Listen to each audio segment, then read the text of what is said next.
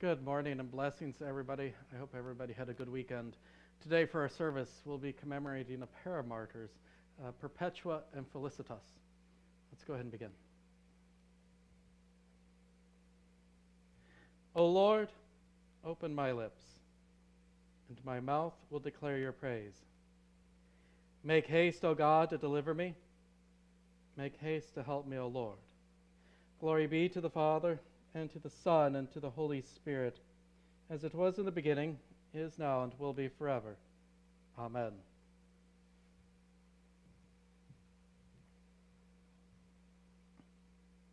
Perpetua and Felicitas, martyrs.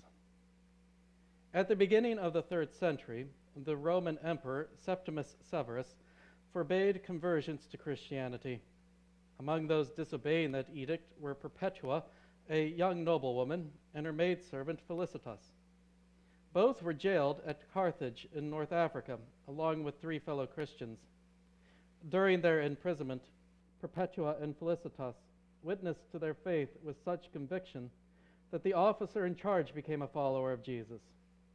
After making arrangements for the well-being of their children, Perpetua and Felicitas were executed on March 7th of 203. Tradition holds that Perpetua showed mercy to her captors by falling on a sword because they could not bear to put her to death.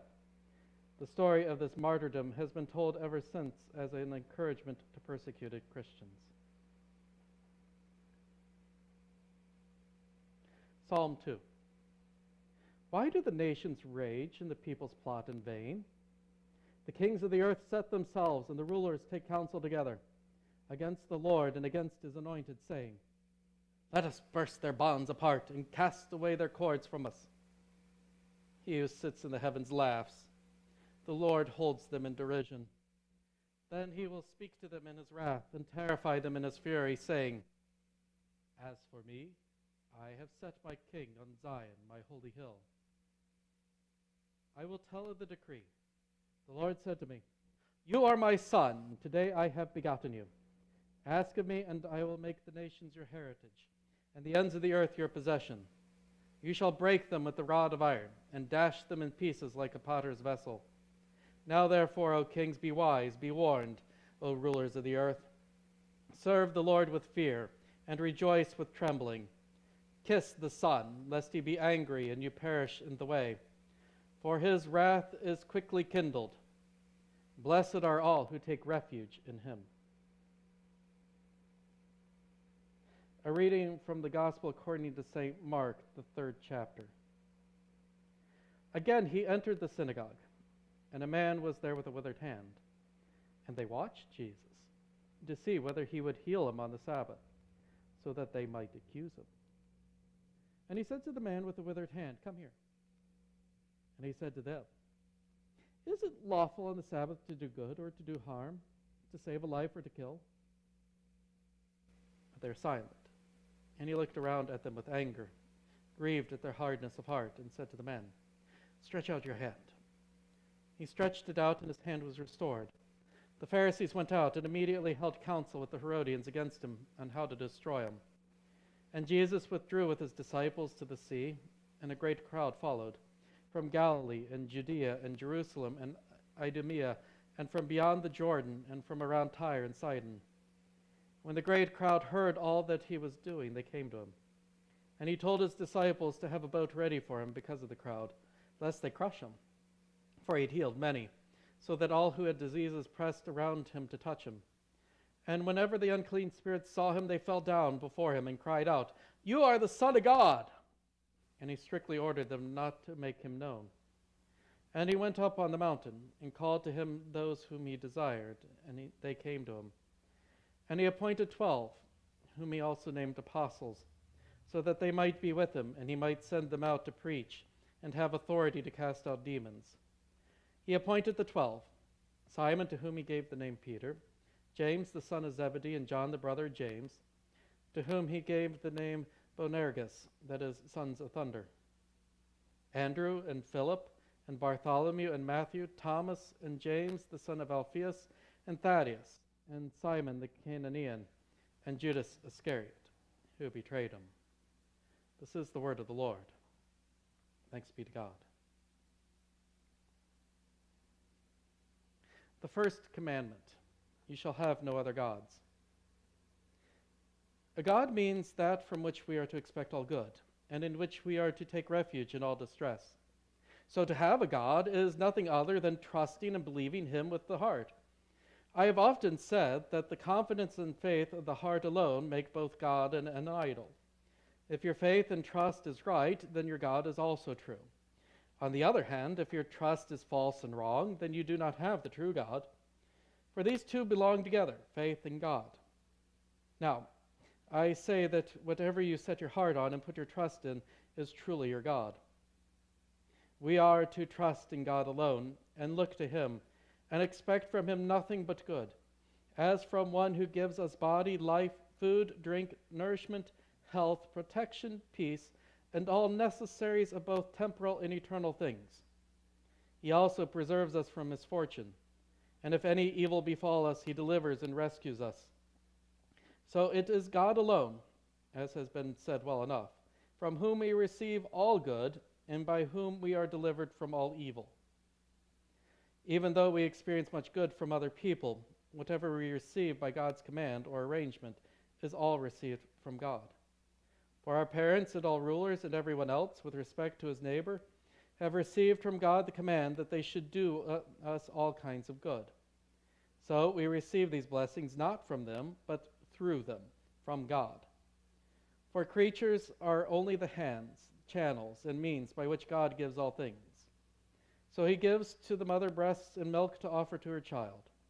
And he gives corn and all kinds of produce from the earth for nourishment. None of these blessings could be produced by any creature of itself.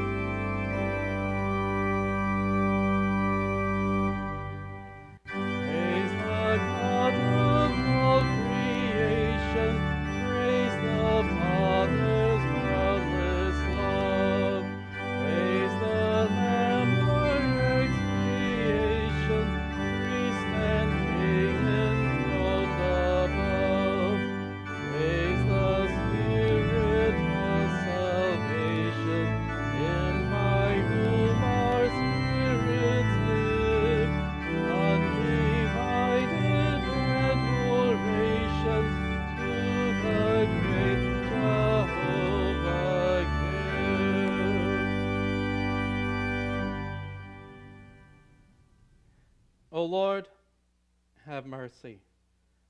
O Christ, have mercy. O Lord, have mercy. Our Father, who art in heaven, hallowed be thy name. Thy kingdom come, thy will be done, on earth as it is in heaven.